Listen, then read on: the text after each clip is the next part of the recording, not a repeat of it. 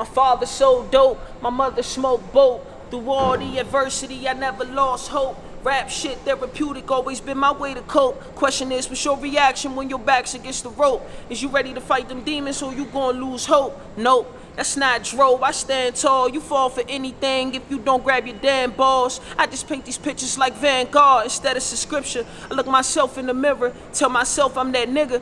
Overcame a lot of shit, feel like I'm numb to it. Tell me why you rap about it if you never done this shit. Still out you with the same niggas that I've been running with. But I had to separate cause now I'm on some other shit.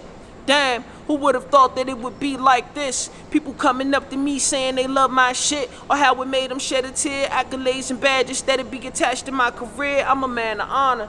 Dropped out my senior year, but I'm still a scholar. Don't just let it,